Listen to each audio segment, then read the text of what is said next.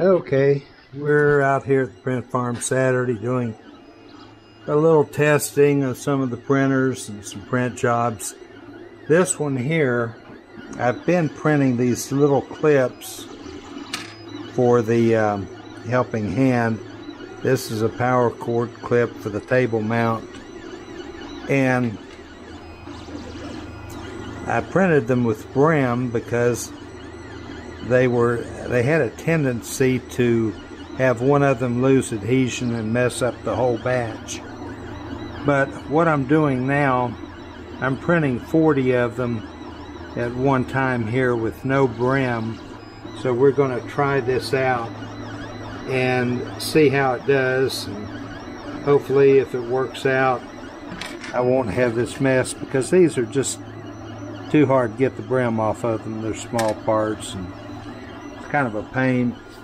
And over here I'm setting up the vice clamp part to print 3 of them at a time. It's about a 24-hour print job, and I want this printer to be the dedicated printer to print those. This is an ET4 Pro, and this is just a ET4. So that's what I'm doing down here. And then I've gone ahead and have a couple other jobs. I'm printing these covers, the power box covers for the Helping Hand on this printer. This printer prints 2 parts. It prints 9 at a time of these power box covers, and then it also prints the strap holders for the orange lap dining.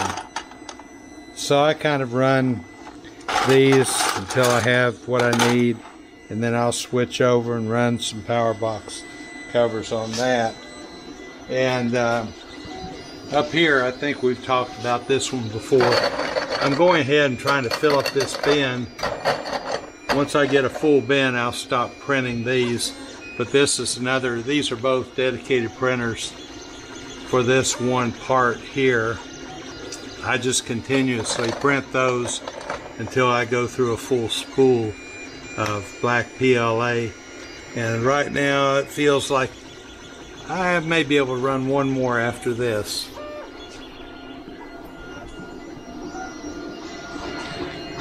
Over here we printed some of these rod end,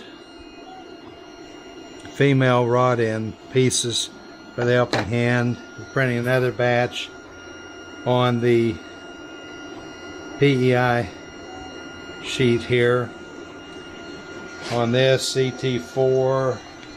Over here we've been printing these frames for the filament counter, and we're printing on this printer and this one too, and we'll keep printing these till we get about 20, because I'm going to make 20 of the filament counters. And then down here we're running PET G on the PEI sheet to see how it does, and printing a base for the table mount Helping Hand in PET G.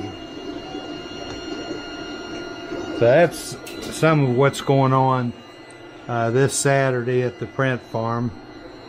Normally I don't print parts on Saturday and Sunday, but I will come down here and do first time, and a couple of these jobs are the first time they've been printed on this particular printer or with this particular surface. Okay, I'm checking these printers out to see if they're ready to run. This belt's really loose on this one. The rollers seem to be pretty good here. Belt on this one's tight. I've got some wobble in that. See, my lower belt's good. Okay, so I've got a couple things. got a belt there that needs to be tightened up a little bit. It's just a little bit loose. And over here I've got, I don't know if you can see it or not, but it just barely has a little bit of movement to it. First of all, I reached under there, and sure enough I can spin the rollers. So I need to go under there, and I just feel till I get on the, okay, I tighten that one a little bit. Now that roller's tight. Now back one's still loose. Get the wrench on it, and now it feels tight. Still rolls good. Okay, that took all the play out of it. So that one's good. Back over here on this one. Yeah, you can see this belt here, a little bit loose. So what I'm going to do is get my Allen wrench. Okay, we're going to do this two-handed job, so put the camera here where you can watch. But I'll have to take these 4 Allen screws loose right here.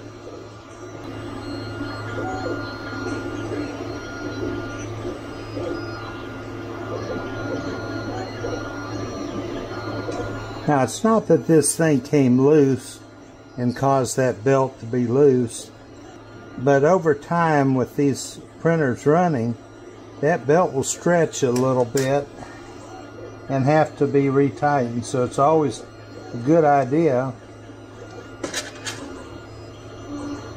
That feels good there.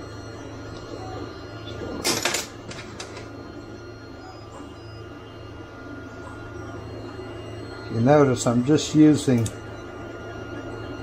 pressure with my thumb here to pull tension on that belt. You don't want to use a tool and try to pry this thing, because you might put too much pressure on it. But if you just use your finger, your thumb, it usually works out about right. Now that feels really good now, and definitely have the slop out of it. So that will help this thing print better.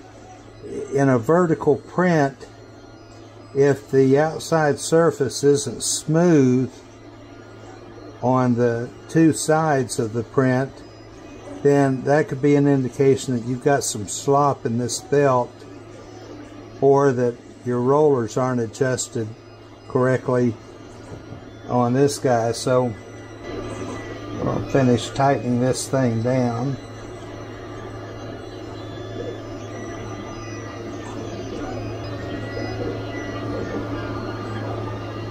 Okay, belt.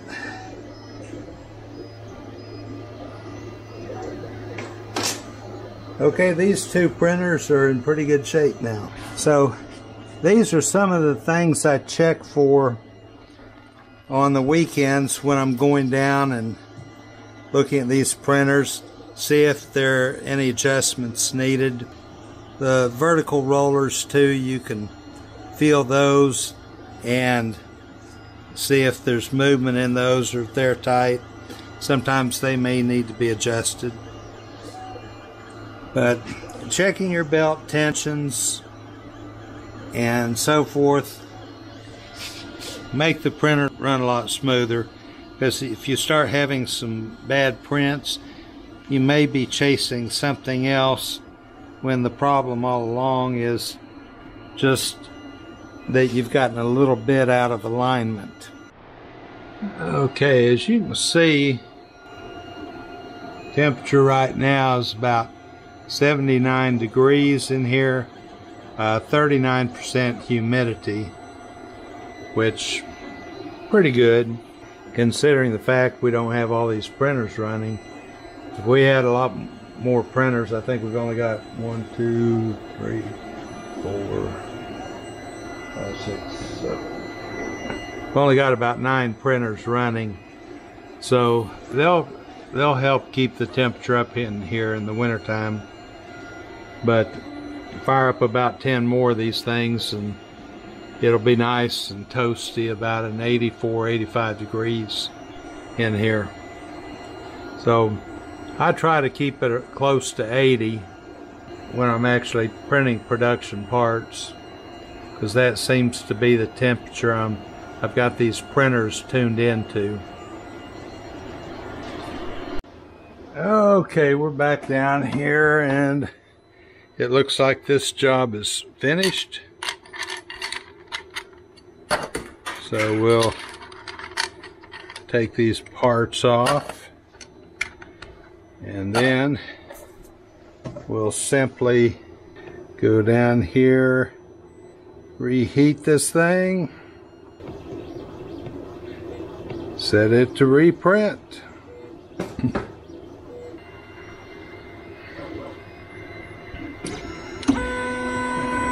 Okay, she's ready to take off again.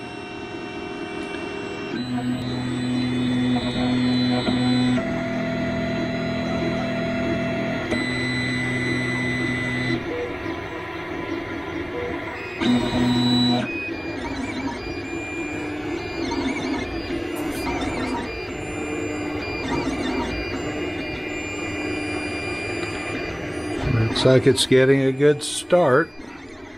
So, restarted and bin's finally filling up.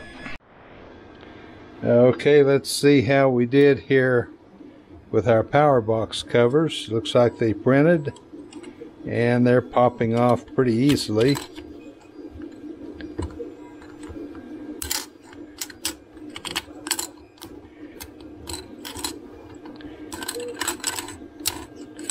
So, there they are. And we'll also restart this one. Looks like we're getting a pretty good quality print here. So let's just set these aside. Let this one restart.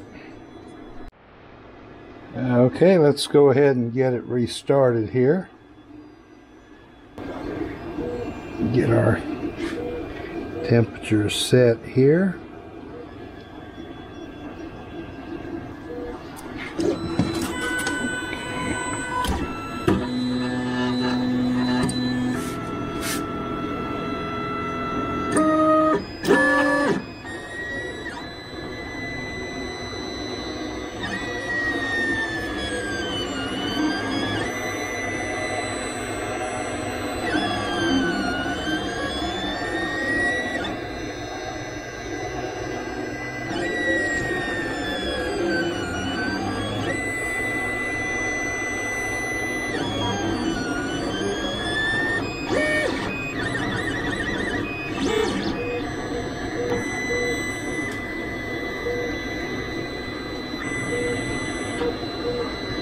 Okay, we're underway now.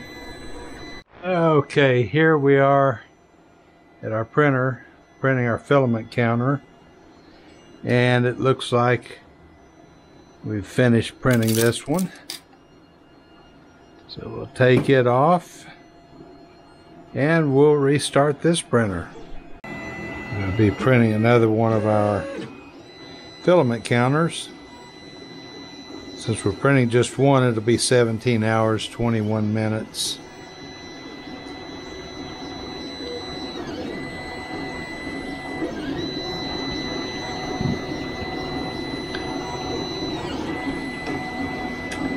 And we're off and running on this one. Okay, here's our print job that's running on the PEI spring steel sheet, and it's a 37-hour, 13-minute run, and we're about 24 hours into it, because it was about this time yesterday, actually probably about 23 hours into it. But everything looks like it's coming along fine. The parts seem to have good adhesion. I don't notice any lifting or anything. So we'll let this one just keep on going until tomorrow.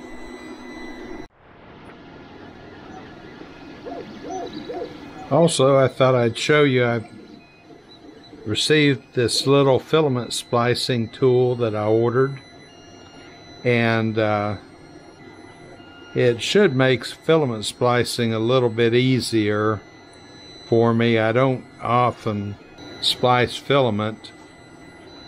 Usually if I run out of filament in a printer, I'll go ahead and just feed new filament in through the filament break sensor and restart the printer and manually feed it till it gets into the gears of the extruder, and then it just takes off and pushes the broken piece of filament on through the extruder, and everything works fine that way. But this is if you're wanting to splice filament outside of away from the printer, and it could come in handy in some circumstances. So we'll test it out and see how it works, and then if we ever need it, we'll know how to use it. So until the next time, happy printing from New Tech Inventors.